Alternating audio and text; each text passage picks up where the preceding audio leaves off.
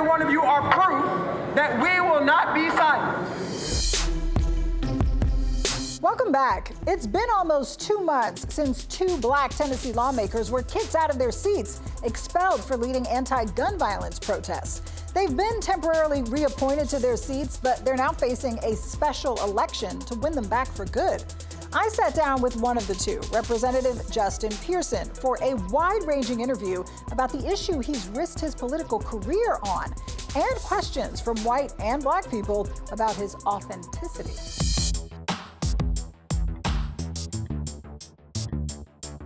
As declared. As declared. By the Constitution. By the Constitution. Of this state. Of this state. Of Tennessee. Of Tennessee. So help me God. So help me God. Yeah! You have been reappointed to the seat you were expelled from, but that's temporary. You do have to go through an election. Are you concerned about challengers in that election and potentially losing the seat? Yes, anyone who runs for office, you have to be prepared to lose. Justin Pearson is in an unexpected political battle. This body hereby expels Justin J. Pearson from his seat as a member of the House of Representatives of the 113th General Assembly of the state of Tennessee. The 28-year-old had been in office for just a few months when he and fellow Representative Justin Jones were expelled on April 6th by the Republican-controlled House, largely white and male, for breaking House procedural rules. We need action. We need action. Power to the people who march. The people who speak up, the people who advocate. You can't come to the well, bring your friends, and throw a temper tantrum with an adolescent bullhorn. Pearson, Jones, and Representative Gloria Johnson had been leading calls for gun reform on the House floor days after a gunman killed 6 people, including 3 children, in a mass shooting on March 27th at the Covenant School, a Christian school in Nashville. Only Pearson and Jones, both black and in their 20s, were expelled. The expulsion made national news. Tennessee has only expelled lawmakers a handful of times, instantly making Pearson one of the most recognizable politicians in the country. Right now, what we are seeing is the erosion of our democracy.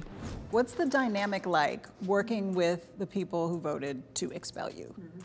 I mean, they haven't changed, right? You still have people who are governed and guided by white supremacy and patriarchy and control and power and abusing power over other people.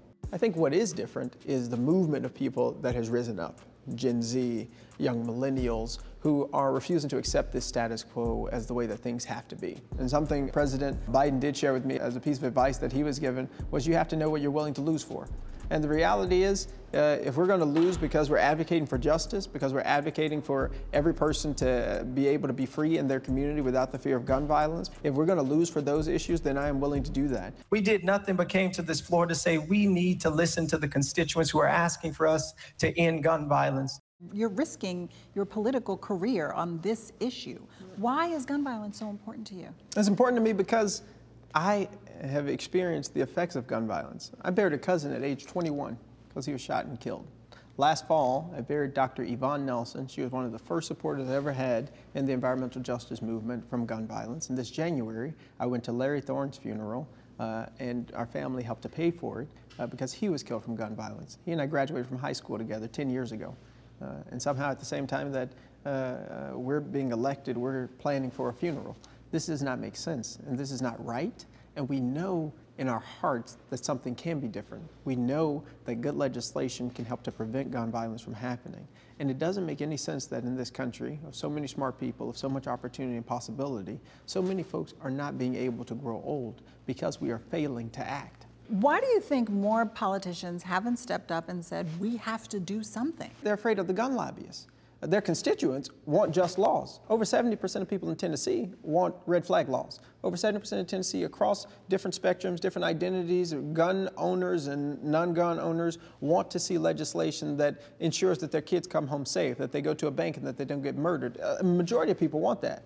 But the gun lobbyists seem to have a hold on the Republican Party of Tennessee in such a way that it is strangulating democracy. We know there are laws that could fix a problem.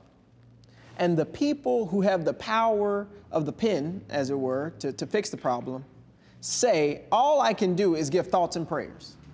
And these are the same people who said, you know what's a danger to children in Tennessee? Drag shows. That is harming children. And they wrote 20+ laws targeting the LGBTQIA community this past session. But not guns, not AR-15s, not all these assault weapons and weapons of war. That's not harming children. There's no way that you actually believe a drag show is more dangerous to a child than a person going into a school with an AR-15 and killing them. And oftentimes, the people carrying their minds, this is a black people problem. Gun violence is an urban, inner city black people problem. This isn't something white folk need to worry about, especially not rich white folk. And then mass shooting happens at a conservative Christian school that costs about $14,000 a year to go to. You can't keep the same perspective after you get proximate, and you realize that gun violence is all of our problem. A lot of people do think of gun violence as an inner city problem, as a black people problem, as a poor people problem. Right. When it comes to Memphis specifically, you know, this city is majority black. It's been estimated that 70% of violent crime here involves a gun. Why do you think that people generally don't seem to care as much about violence that's taking place in black communities as they do when, say, a mass shooting happens, as opposed to many people being shot in the hood? Exactly. And this is what part of the conversation that we have to expand, right? I'm deeply concerned about mass shootings, just as much as Covenant as the Waffle House several years ago. And I'm very concerned about everyday shootings, because Southwest Memphis doesn't have a single gun manufacturer. And yet we have all of these guns in our neighborhoods and communities. We have some of the people who've been made the poorest because of the lack of wages, and yet have been able to access weapons. Where are they coming from? Who is bringing them into our neighborhoods and communities? And something tells me they don't look a whole lot like the people that I represent in District 86. And so the reason that I think there is a lack of care and concern about the everyday violence experienced in our communities is because white people in particular think that it is the fault of the individuals who are suffering from gun violence who are to blame. Are you hopeful, though, that anything will actually change? Yeah, I remain eternally hopeful and eternally optimistic that the status quo that we are living in is not the one that we're going to die in. And you can't doubt the impact of proximity to the issue of gun violence. Dr. Catherine Kuntz, who led Covenant School, was a close family friend of the governor's. Somehow, when you get proximate to the people who are suffering, when you're proximate to folks who are going through pain, when you're proximate to people who are being impoverished, when you're proximate to people who are experiencing gun violence, you cannot keep the same perspective that you had when it was just a straw man, a straw figure. It is possible, and it is important that we find a way to remove individuals who are a threat to themselves or to our society, to remove them from access to weapons.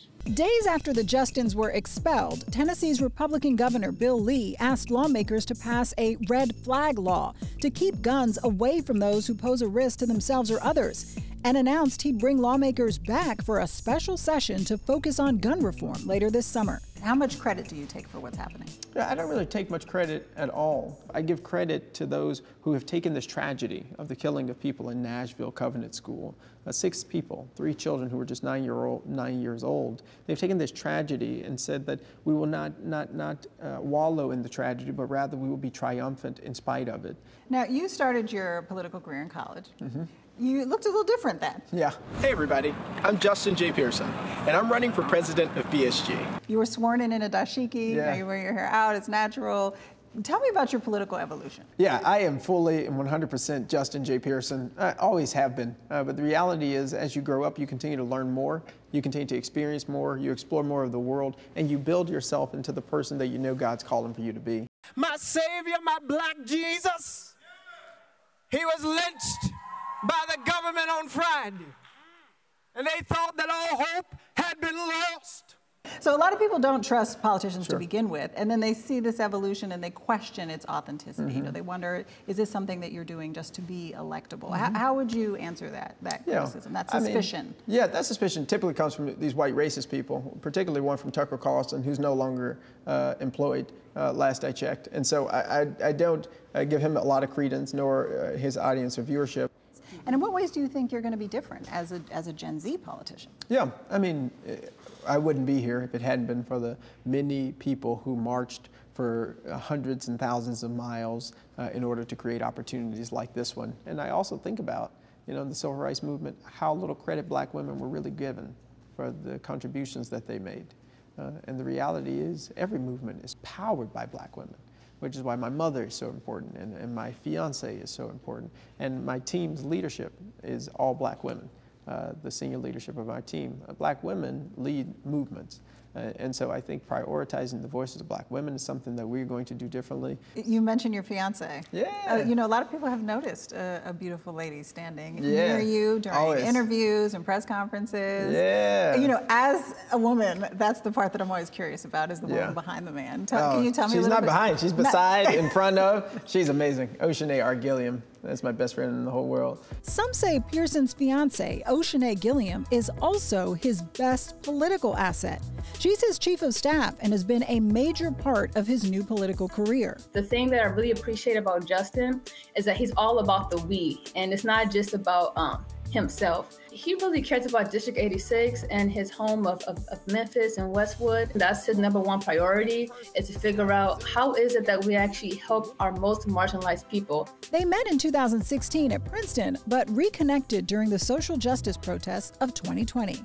How significant has she been in your political career? She's been everything. I mean, she moved to Memphis from LA once we launched. And from then till now, she really has made Memphis and Tennessee home. So going from Memphis to Nashville and all that to really motivate and inspire and move people and this movement forward. Now here we are. Here you are, planning a wedding. Yeah, well, enjoying being engaged. The wedding is some date in the future. So we're gonna do some small in LA sooner, and then some bigger in Memphis for everybody to come to. Now, you've done some traveling. You've gone to some other states. You're received very warmly wherever you go right now.